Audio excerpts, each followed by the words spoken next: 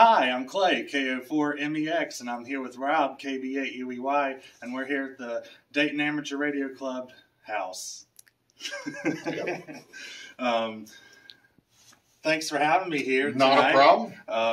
We're about to take a tour. Before it gets dark, we're going to take a look at some antennas and get a little bit of history on the place. So, you're watching Classic Clay Presents.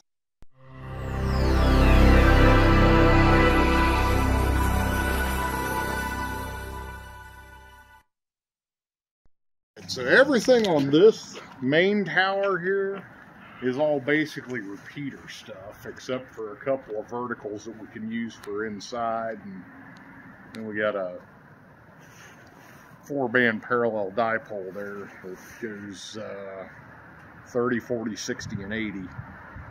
It's just shy of 60 feet up. How long has this club been here? How long have y'all had the towers up? Well, the main tower's been up since World War II.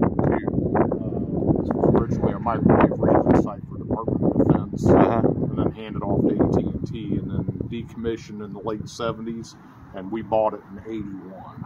Okay. And when we get inside, there's a picture of the original building. It was just from basically that rain gutter over to the corner.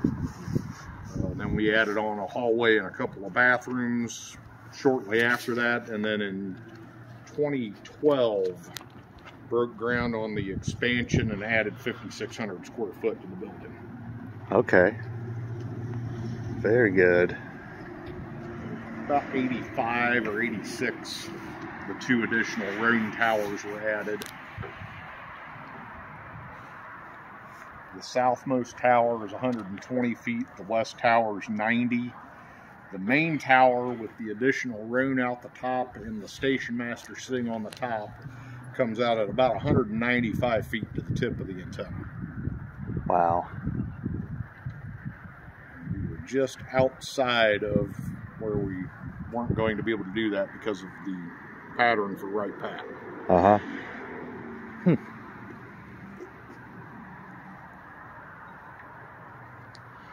Very cool. On top of the main tower is a step IR monster beam. Below it, on the ring rotor, is a 36-element 2-meter beam. On the west tower, the very top antenna is a 432 horizontal. I don't know how many elements. It was put up in 2007, and I had taken a hiatus from the club and came back right after that was put up. And then below it's a Force 12 4DX.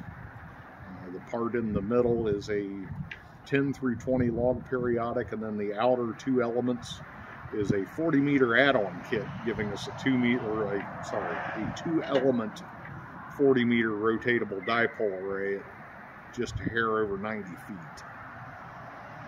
Below it, on a standoff arm, you'll see an 8-loop UHF dipole array. That's actually a DMR repeater that's housed here on site. And then slightly below that, at the 55-foot mark, there's a pulley and a 160-meter double bazooka. And right below it, about 6 inches below, a 75-meter inverted V. Oh, wow. Okay. There's a standoff arm with a pulley up by that 8-loop UHF dipole array. And that's where the feed point for the 117-foot infed is that runs across to the standoff arm on the other tower.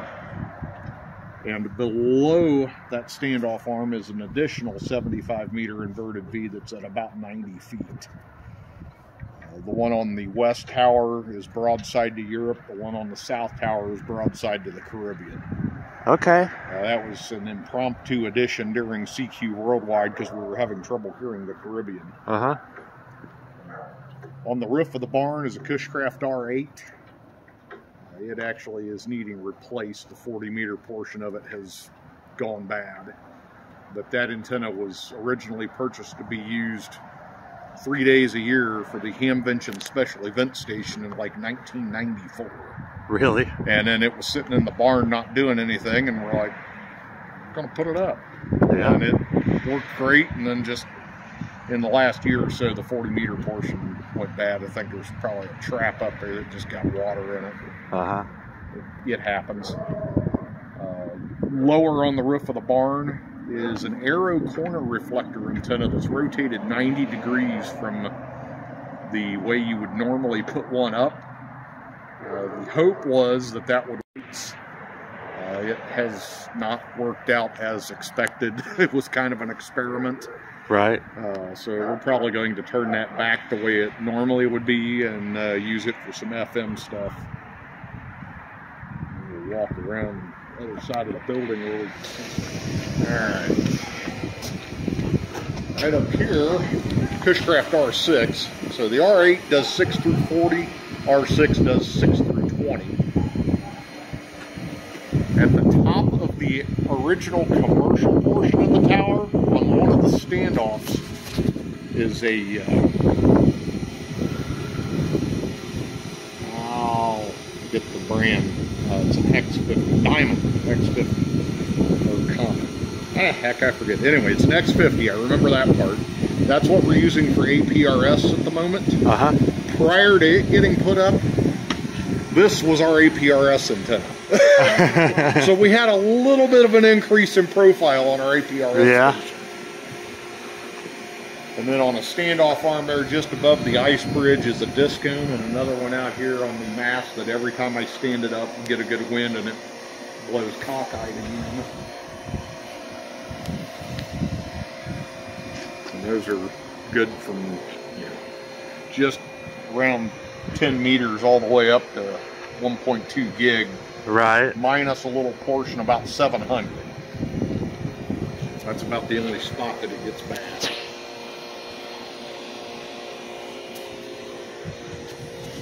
Sweet. Eventually, this is going to be our big satellite station. Uh-huh. We've got the antennas and the booms and everything in the barn. Just, it's one of those we haven't had time to get everything put together. Right. We're going to have the 2.4, 1.2, 70 centimeter, and 2 meter all on there with the preamps, the polarization changing, all the fancy stuff. Mm-hmm. And here in a minute we'll step in the barn and I'll be able to show you the 2 and the 440 hanging from the rafters in there before we go look at the repeater closet. Excellent. Oh, wow. Yeah. So there'll be a fiberglass boom up there. Out on the one end will be the 2 meter, on the other end will be the 440, and then closer into the center will be a 1.2 and a 2.4. Uh-huh. And it'll all have azimuth and elevation control box interfaced with the computer, so it'll look at that day's Keplerian data. You figure out which satellite you want, and it'll track it from first acquisition until loss of sight. Wow. That's why it's taken a little while to get everything put together. It's got a lot of stuff in it. Right. A little more than just going out and throwing up a vertical. Uh-huh. Definitely.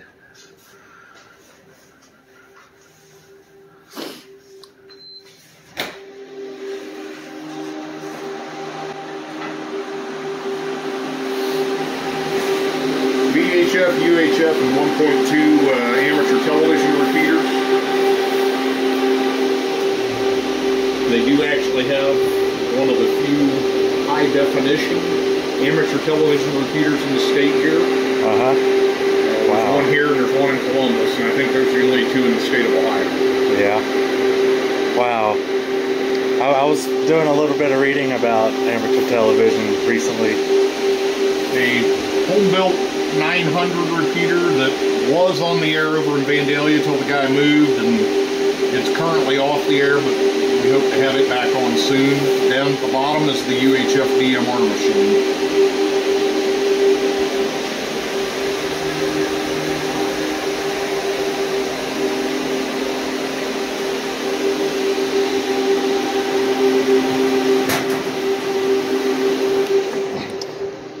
Well, she said earlier on the way here, I'm going on a field trip. It really is. Yeah. That's too cool.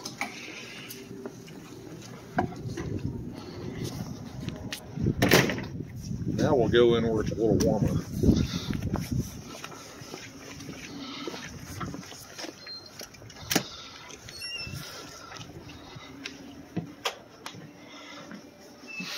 Wow. So the 2-meter machine that we were talking on, here is all of the control components. So all of our link receivers, the voter, the actual controller, backup transmitter, the duplexers and everything are there. A UHF remote in case we have to do some type of control work on it and we can't get in on 2. And then it links from here down to Miamisburg, Ohio, not too far from where you guys are staying right now, to where the transmitter is actually located right near the intersection of 75 and 725. Okay. If you've been getting off the highway there and you see the big white building, it's got the logo on it for Kettering Health Network. It's actually on the roof of that building. Okay, that's right up the road. Yeah, it's second or third highest point in the county, and then it's a, I forget if it's a 5 or a 9-story building there. I've worked at so many different sites, I can't keep them all straight, but damn good coverage there. So. The rack next to it is a 2 and a 440 D-Star repeater set that are housed here locally on site.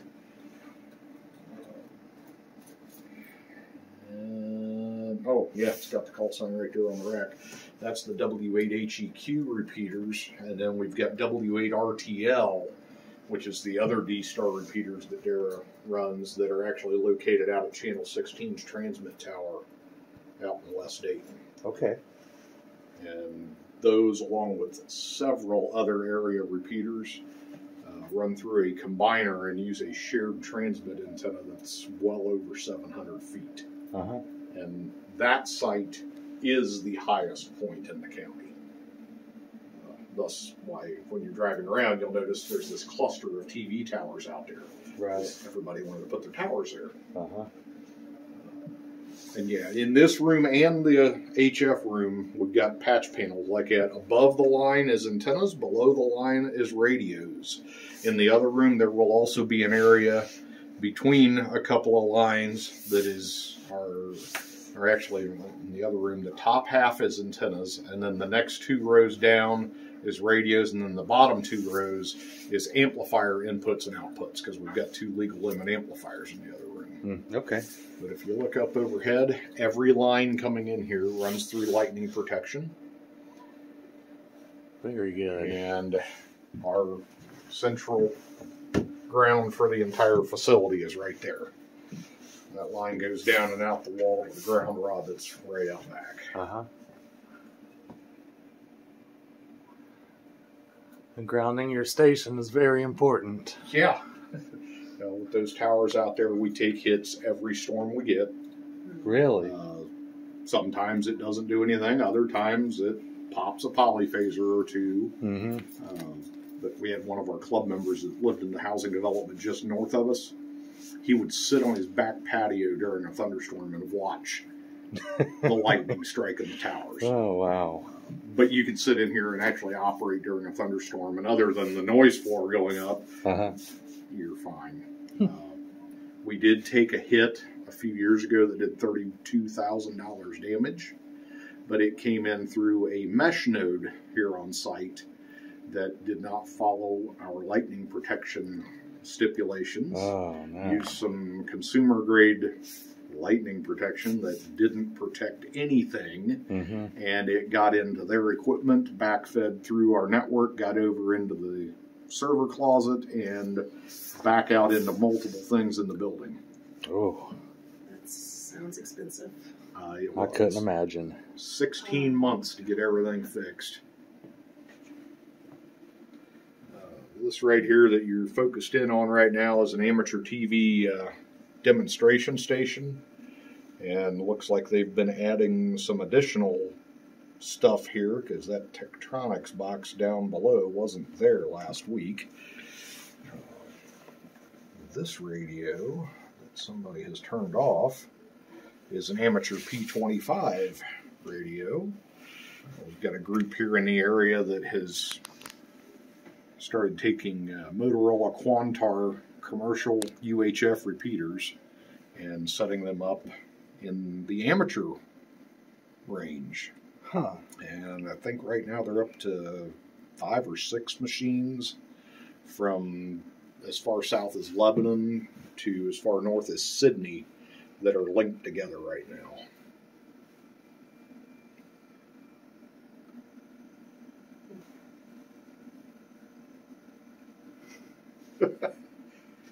Yeah, it's this pinhole camera right here is what they're using. They do have a way that they can use this pan tilt zoom over here. That's very cool. Our APRS station used to be that, and then when it died, it was that, and now it is this. I think it's running about 70 watts, and it is set up as an iGate, so most of the stuff that you will see on APRS.FI from the area, it's piped out to the internet through here.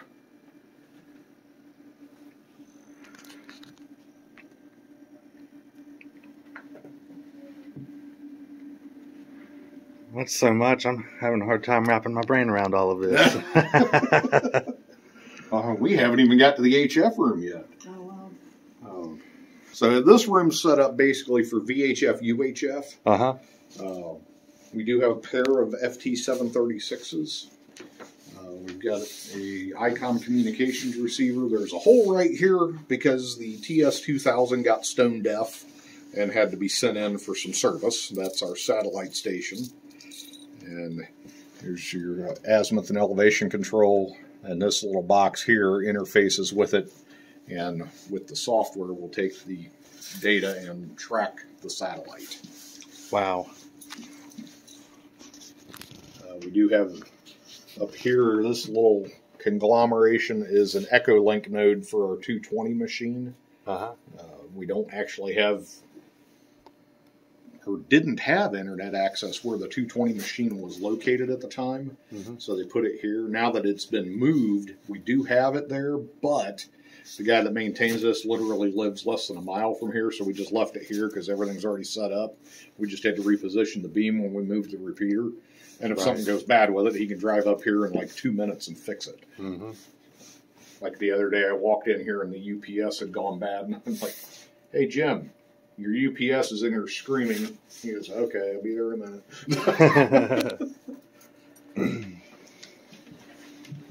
Now where the magic happens.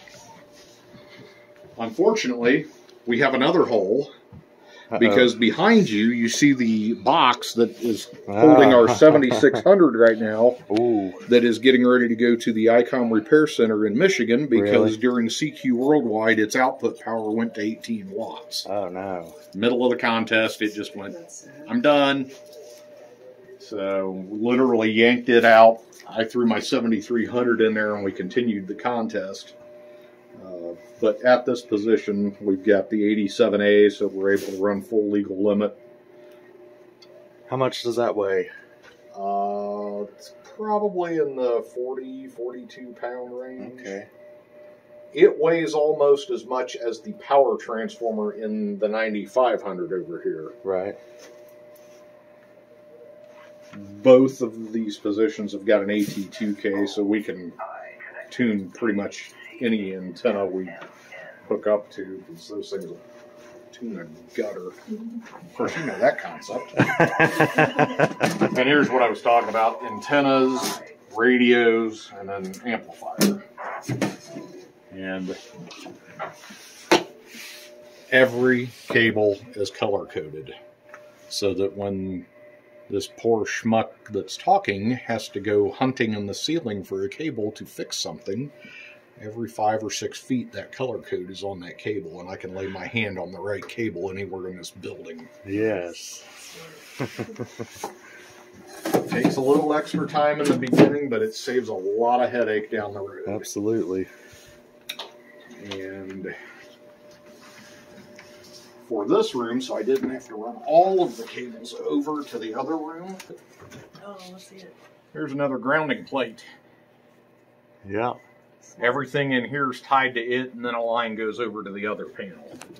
So everything is tied to the same ground. It just, in this room, goes to a different panel first. Uh-huh.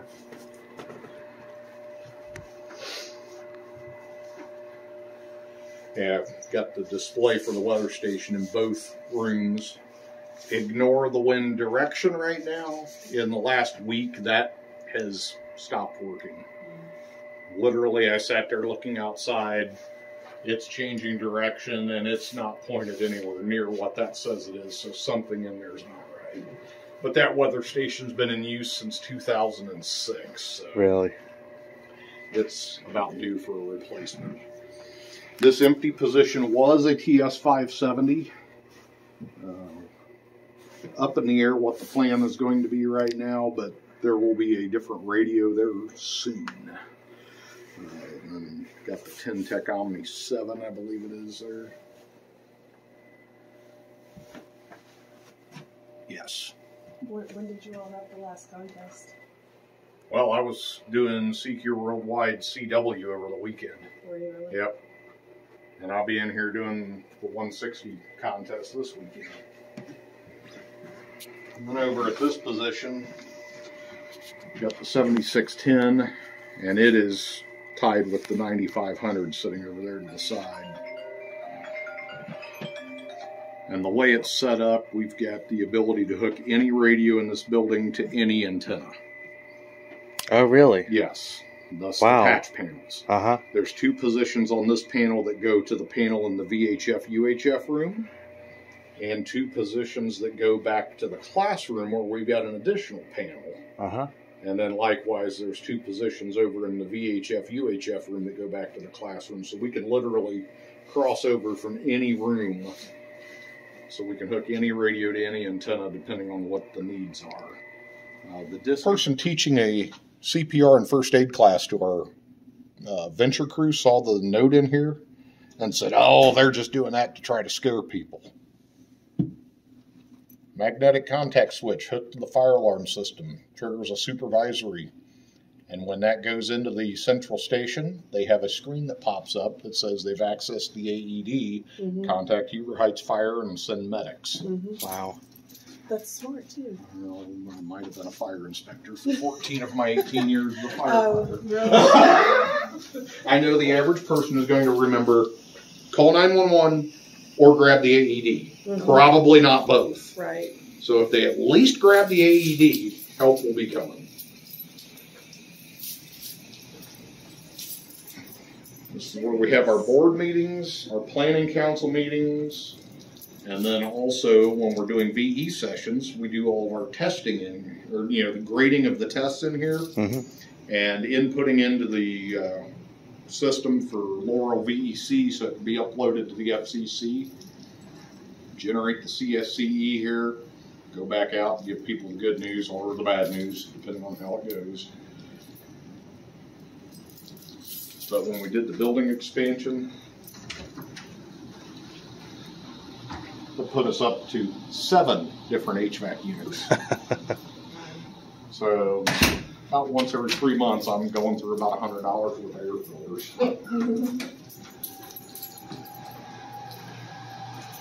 The rack to the right is all of the lighting and AV controls. And that should have come on, but it didn't.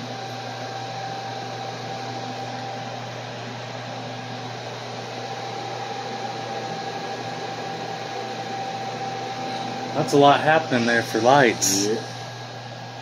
The rack to the right, to the left is lighting and AV. To the right is actually the server that we process all of our, or do our Hamvention web page on. Okay. So if you ever gone to hamvention.org, your electrons made it here. And then, of course, all of our internet comes in through here, phones, everything else, and it's distributed out throughout the building. All right, so there's the foot pedal. There's the microphone.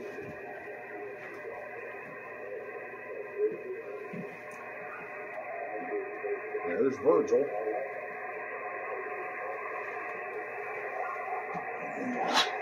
Oh, can hear him a little bit. A little bit. I'd say go ahead and do you, and then I'll... Kilo, Oscar 4, Mike, Echo, X-Ray, Portable, Ohio.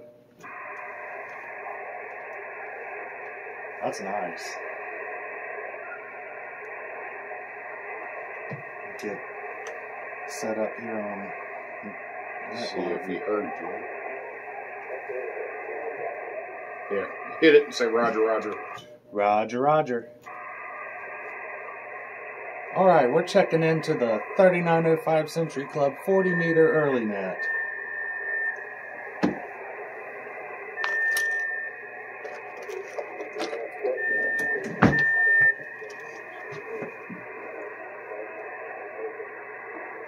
Kilo Bravo 8, United Echo Yankee Portable at W8 Bravo India fixed. External speakers meant for, you know, that are deep like that. Mm-hmm. Is there a difference in how they're built compared to... Well, that depth is so that the sound can project out the right way. Because you can take that same speaker and put it in a shallower box, but the sound is going to be completely different. Right. I'm using a surround sound speaker, a Yamaha. It's like, it was meant to be the center speaker, so it's the same width as my tuner, actually. So it's, it fits well, but it sounds real good. It's got some bass and depth. I was just wondering, like, because, you know, I'm happy with it. How much would it benefit me to get an expensive deal like that, you know? If you got good sound coming out of it and it's working well with your ears, don't screw with it. For years, I used an old stereo speaker from my grandma and grandpa's stereo. You know, wooden bookshelf stereo speaker. It just finally fell apart because it was made of press board. Right. But that thing had great sound. It didn't cost me a damn thing. Of course, nowadays I'm just using the speaker in the 7300 most of the time. Right. The only problem is it's just like this. It's up on top. So I'll take something for you, Ralph Colin.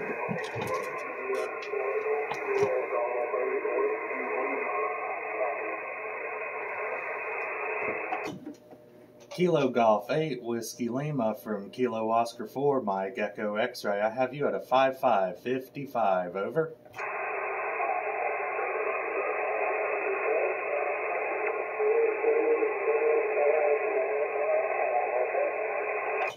Copy the 4-4. Thank you for the contact.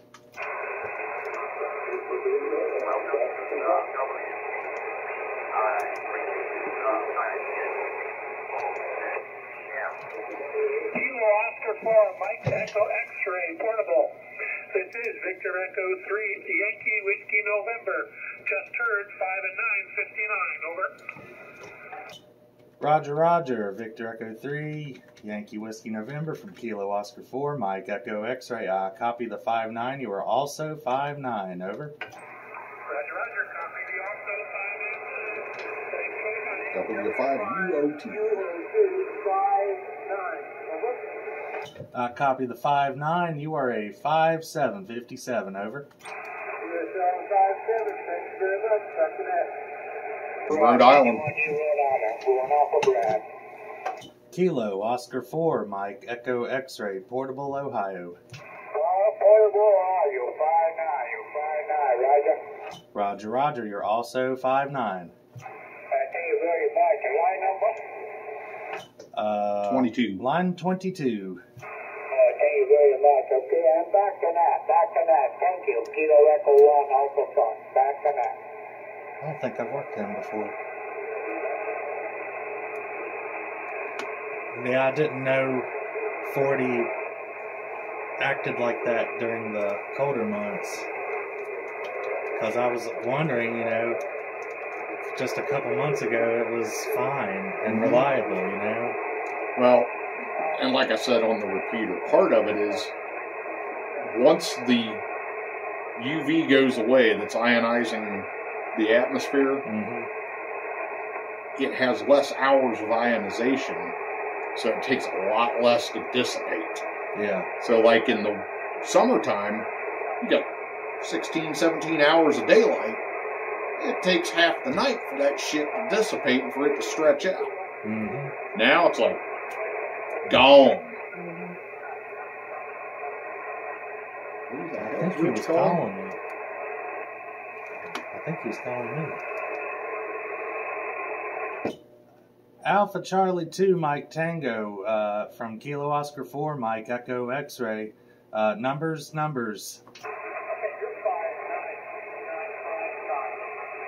5-9? Yeah. Copy the 5-9. I have you at a 44-44, over. Well, he went up now. Yep.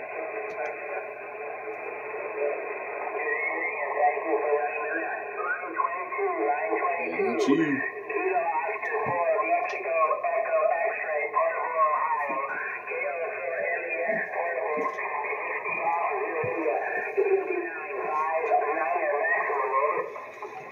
Roger, roger. Copy the 5-9. You're also 5-9 maximum, over.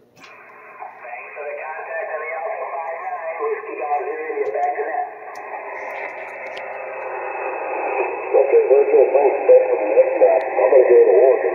207 India Uniform Quebec, K7IUQ, November 5, Kilo Uniform Charlie. You copy?